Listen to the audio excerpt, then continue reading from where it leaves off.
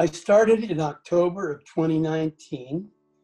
I was very frustrated with my GI doctor because they put me on budesonide, and as a veterinarian, I know that that wipes out the adrenal gland. They said I might have to be on it for life. And I'm going, no, I'm not. I'm not going to accept that. And they had no idea on diet or anything.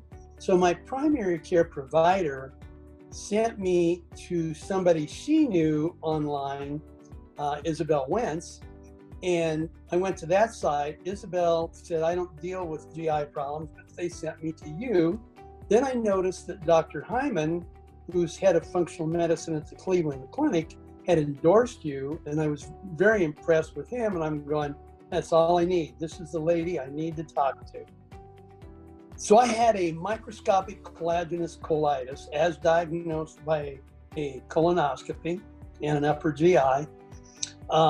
It was hammering me. It was stress-induced. My wife has dementia and a lot of stress there. But it's really kind of an autoimmune problem.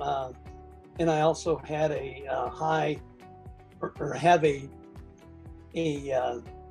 gene for celiac, although they didn't find celiac disease with me, but I have that, so that's a concern as well.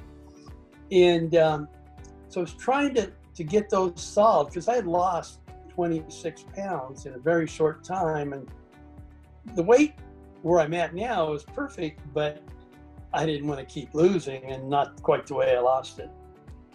Well, what really impressed me is Dr. Ina started out and did a complete, thorough interview.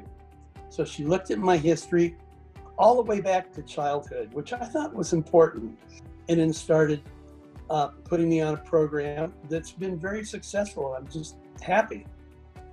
I would definitely recommend it just because of the detail that she goes to. She works with specialists as well. She's very innovative, progressive, and yet takes care of keeping me healthy and clean from toxins and products that are not good for me as far as supplements and all of that. And so with supplements and herbal products, long program, but I'm making a lot of progress. I'm doing well, and I'm very happy.